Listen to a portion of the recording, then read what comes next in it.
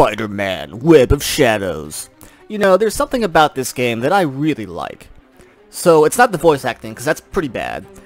Spider-Man himself is quite possibly the absolute wimpiest I think I've ever seen him at times. Peter, are you? I'm fine. I'm the same. But I don't know how to stop this. The graphics, well, they haven't aged as well as I remembered either. And Spider-Man is, of course, left high and dry by big teams like the Avengers, but man, do those black suit combos feel good! So this game is basically the prototype of Spider-Man games. No, I don't mean like the first ever Spider-Man game, I mean like the video game prototype. It's that, but with Spider-Man flavor all over it. Because instead of some virus taking over the city, it's just the Venom symbiote. I don't know, it's mutating or something, so now everyone's getting infected. Everyone's Venom now. To include Spider-Man. So now he's acting all emo and aggressive again, and the player actually gets to choose how he acts at certain parts in the story. Now sure, it's all linear, and nothing really changes except the ending cutscene and what group of side characters help you out.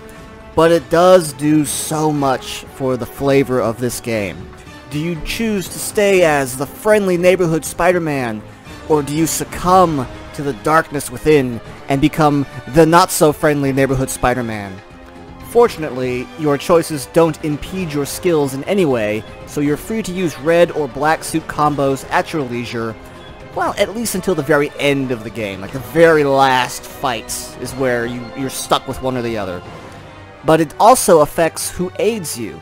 If you're red, friendly neighborhood Spider-Man, you get helped by superheroes. You're talking Luke Cage, Moon Knight, and Wolverine, bub. But if you go the other way, you actually get helped by supervillains like Rhino, Electro, and Vulture even. And you know what? I freaking love that. Spider-Man's Rogues Gallery is one of the greatest in comic books, period. Like, I think only in my personal opinion, of course, only Batman has a better Rogues Gallery.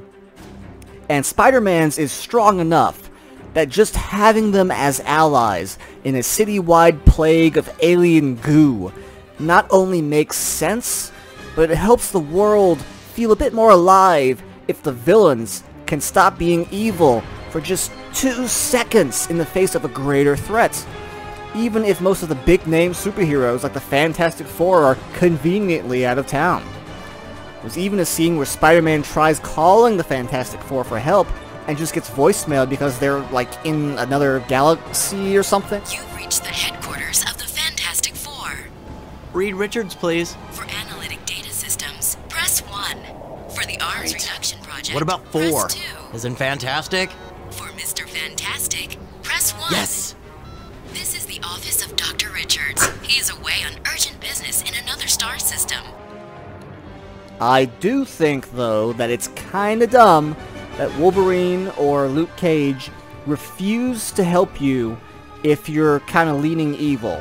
Because even if you're favoring your symbiote side up until the very end, you're still trying to save the city and helping innocent people and stuff. It makes sense when the villains don't help you.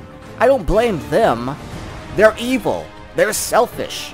I don't expect Luke Cage to say, oh, Spider-Man, you're wearing black right now. I ain't gonna help you. Or Wolverine be like, hey, bub, yeah, you smell like more like Venom than Spider-Man. And, you know, screw you. And he flips you off with like the metal like claw like in the first X-Men movie.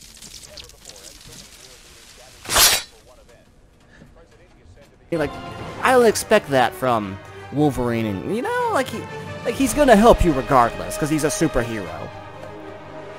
But speaking of good and evil and favoring one side or the other, you do have those 2 distinct fighting styles I kind of alluded to in the beginning. You've got the classic red and blue Spider-Man outfit or the evil black symbiote suit.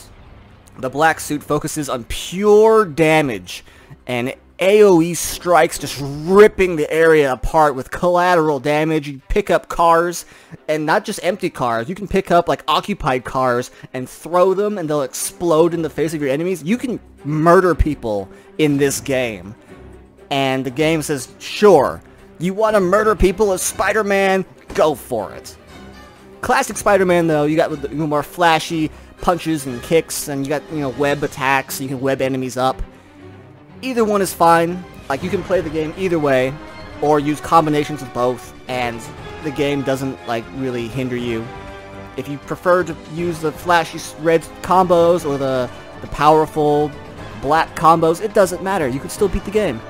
Either way, the combos feel good, and overall, in general, controlling Spider-Man himself isn't that bad. The web swinging, I think, is great. You can even do some, like, extra tricks and stuff in this game that even the new PS4 Spider-Man game, like, there are some features that it does not have compared to Web of Shadows. So that's also pretty cool.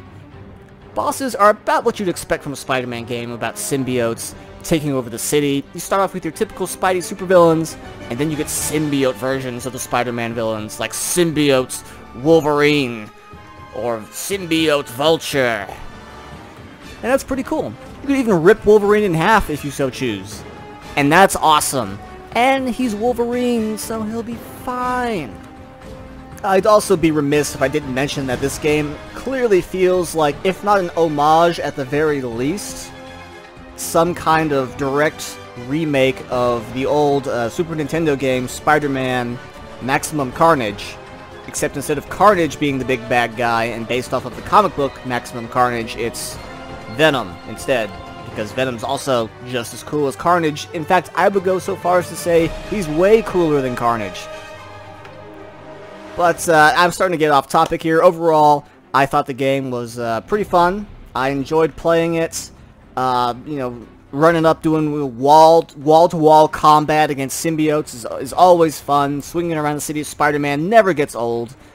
And overall, like, calling in the supervillains is like this great, Spidey, Vulture, Electro, or whatever tag team. Just mwah! Overall, I would say if you are a fan of Spider-Man, definitely give this game a whirl. Do keep in mind, I do think some aspects of it have not really aged very well, but I think it can still be fun. It could still be fun.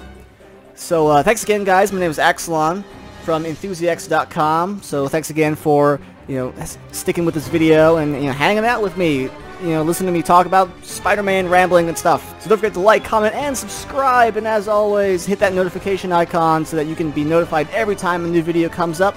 And I'll see you guys next time.